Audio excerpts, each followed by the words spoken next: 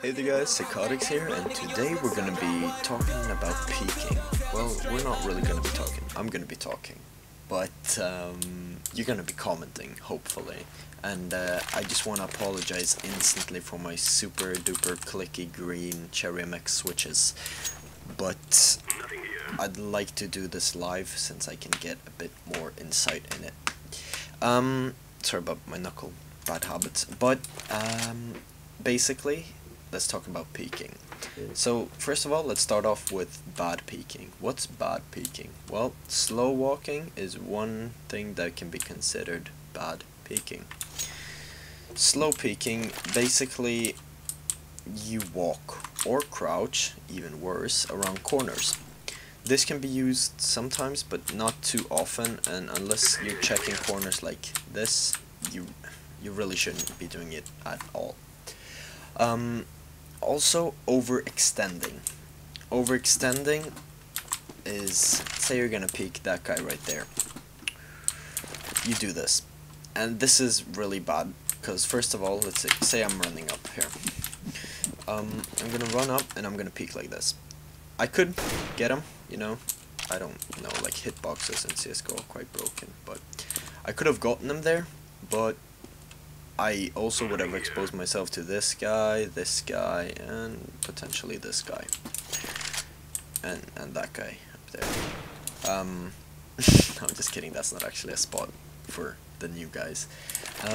So what you want to be doing is checking every spot they can be. This won't take you too long, and it will make you a much better player, and it'll make you climb ranks, and you'll be just a lot better if you just check your spots. You don't even have to check them properly. If you like check it like this and have your crosshair somewhere here, you can just flick down and hit him, you know.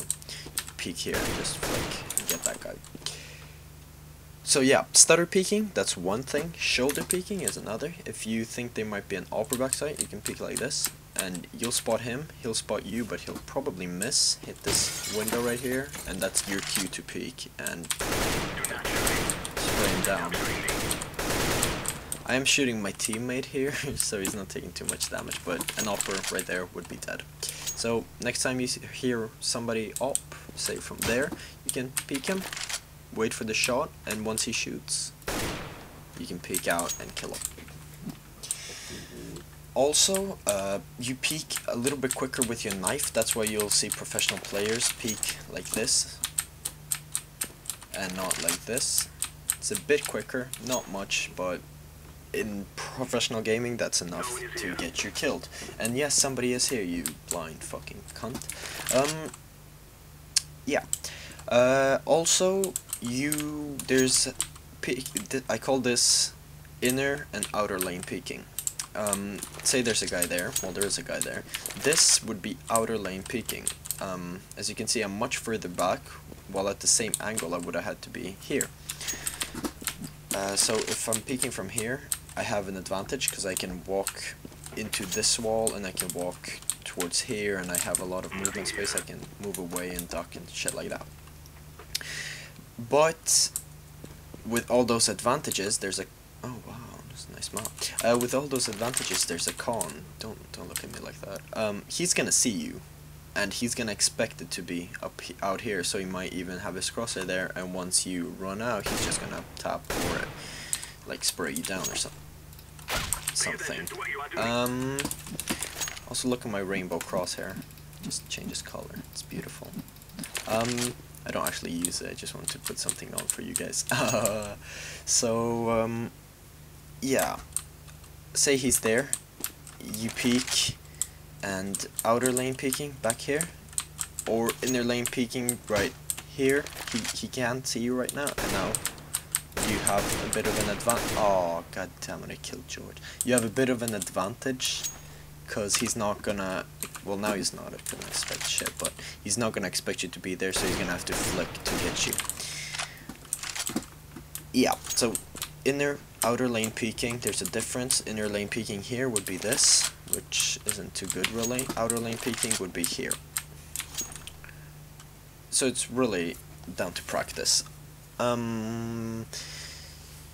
Pre-peeking, or pre-looking, I guess, is a lot about map knowledge. So you basically pre-aim spots before you peek out, and this requires you to know the map enough to where you can do this.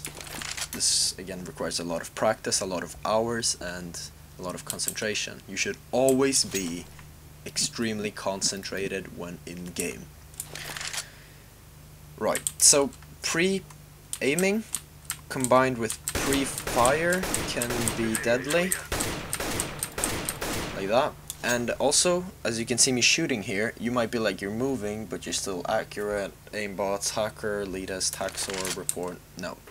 What I'm doing here is stepping out to the right, so I'm running, and as soon as I see him, or he's in my crosshair, say right here, say I'm still running to the right, I click the button to go left, and I shoot as I do that. So I'm technically still moving, but since I'm stopping, that split second's enough to get an accurate shot off, or two even. I rarely shoot 2 shots at a time. I either like to tap, or I like to burst in 3 shots. Yeah, you're gonna want to peek with flashes. I have a video on flashes, nades, and all that shit, and people that have watched it know how to peek with flashes. Like, he's flashed, he's like, oh my god. I think I've covered everything right now. If you guys want me to go more... Oh, forgot you. The big fucking Shrek. Shrek is love, Shrek is life. Right, peeking with an op, same thing really, but you can... People like to slow peek with ops, and if there's not an opper there, then that's a great idea, because you can shoot and still be quite accurate while walking with an op, while if you were running and like doing this, you'd miss completely. Just don't crouch. This is called crabbing, and all players get mad when other players crab. Oh, quick tip for you guys. Opping while crouching is completely accurate. Well, not completely accurate, but mostly accurate. Like, I can be like, BAM! Yeah. That's pretty much it, guys. I hope you enjoyed this video. If you did, remember to leave a like, subscribe, all that good stuff. My name is Psychotics, and I'll see you guys in the next one.